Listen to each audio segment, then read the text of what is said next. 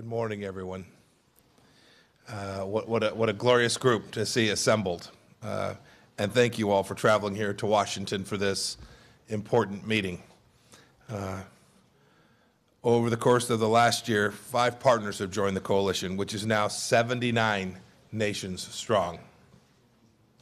To our newest members, Kenya and Fiji, welcome to the fight. We also recognize today that the new special envoy to the Global Coalition to Defeat ISIS, Ambassador Jim Jeffrey. Jim, welcome. Jim is also serving as our special representative for Syria, and we are lucky to have him on the team. And finally, I want to also welcome Acting Defense Secretary Shanahan. Pat, good to see you. Welcome. You all know why we're here. ISIS remains a menace, one that is our generation's responsibility to stop. President Trump has called ISIS, quote, bloodthirsty killers, end of quote, because it's true. Public lashings, crucifixions, and slavery, stoning women, and forcing 13-year-old girls to marry. We've heard so many stories. We've almost become numb to how outrageous these stories are. The good news for all of us, and thanks to all of you, we've made real and significant progress. Our efforts have liberated more than 110,000 square kilometers of territory, freed more than 7 million men and women from tyranny, and allowed more than 4 million displaced people in Iraq to return home. Those are the numbers. That's the good work which we've done. Behind the numbers, behind the data, are real-life stories, like that of a Yazidi girl named Yasmin. She, along with her parents and 8 siblings, fled their village when ISIS came to town.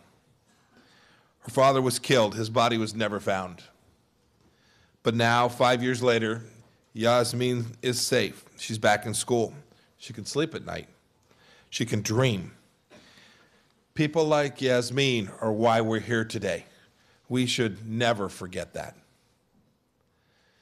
We all know, and it's why we're here today, we all know that there is more work ahead of us. The recent suicide bombing in Manbij incident shows that ISIS remains a dangerous threat in territory it does not control. I want to talk about the 4 main objectives that we all must embrace today. They'll be outlined in a joint statement that we put out, but I want to walk through them with you. First, we must recommit ourselves to the goal of permanently defeating ISIS. For our victory to be final and enduring, ISIS must no longer pose a threat to our respective homelands or function as a global network.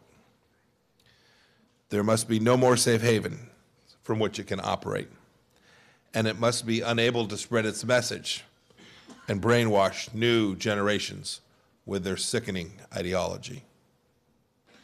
To make sure that happens, we must attack ISIS residual networks and operations. We're entering an era of decentralized jihad, so we must be nimble in our approach as well. The nature of the fight is changing. We all need to bolster our ability to share intelligence and information with each other.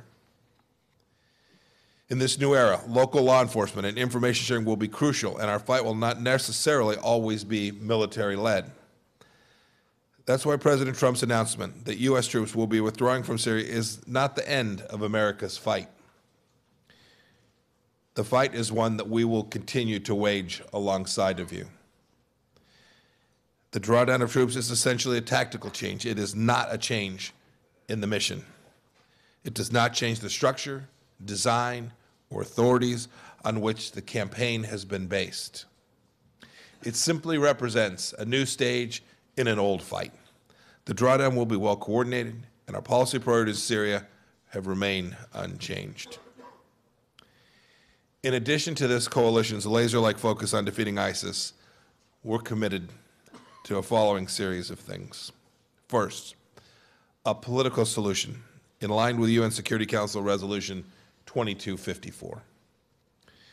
The removal of all Iranian-led forces from Syria. Our mission is unwavering, but we need your help to accomplish it, just as we've had over these past months and years. To that end, we ask that our coalition partners seriously and rapidly consider requests that will enable our efforts to continue. And those requests are likely to come very soon. Our second objective must be to reaffirm our support for the government of Iraq in its fight against terrorism. I'd like to personally welcome Iraqi Foreign Minister Mohammed Al-Hakim to our ministerial. Let's give him a round of applause.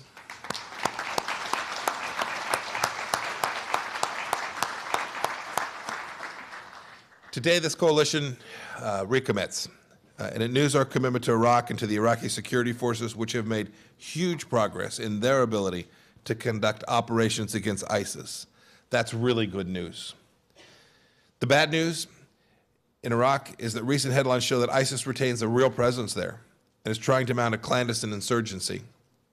Our coalition must continue to support the government of Iraq in its efforts to secure the liberated areas of that country. Mr. Foreign Minister, we're with you. Our third objective is to chart a path forward for 2019 and beyond. As the organizational structure of ISIS continues to evolve, it's critical we find new ways, new effective ways to attack it.